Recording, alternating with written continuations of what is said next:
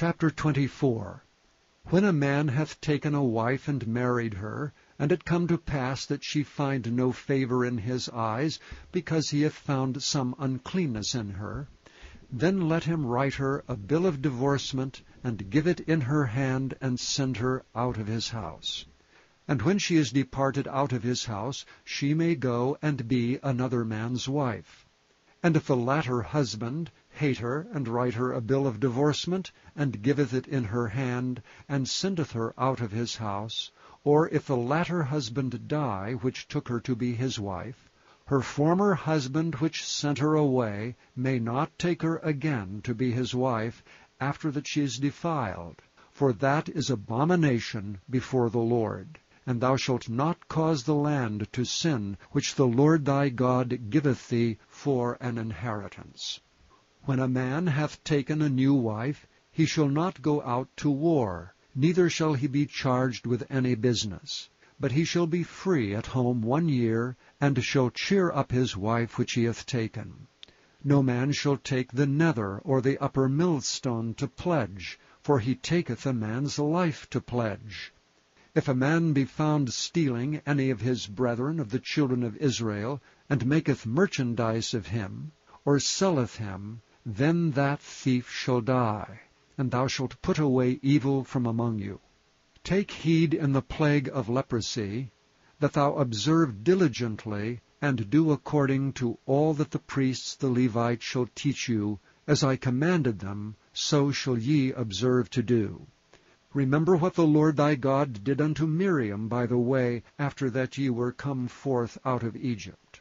When thou dost lend thy brother anything, thou shalt not go into his house to fetch his pledge.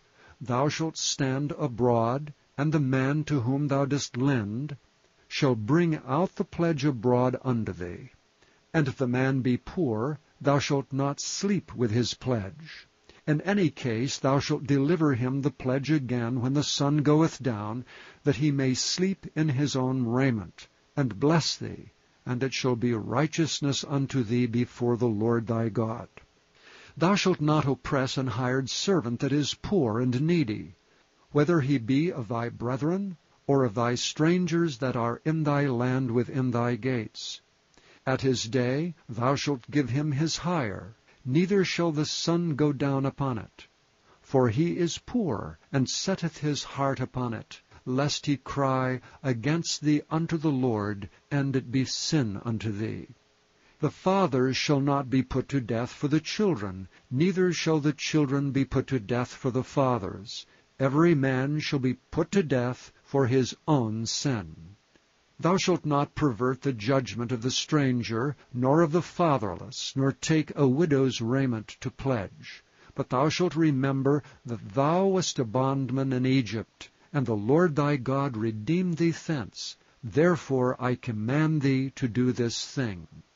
When thou cuttest down thine harvest in thy field, and hast forgot a sheaf in the field, thou shalt not go again to fetch it.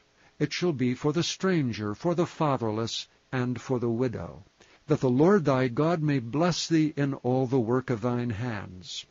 And when thou beatest thine olive tree, thou shalt not go over the boughs again. It shall be for the stranger, for the fatherless, and for the widow.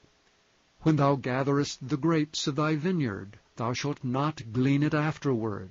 It shall be for the stranger, for the fatherless, and for the widow. And thou shalt remember that thou wast a bondman in the land of Egypt. Therefore I command thee to do this thing.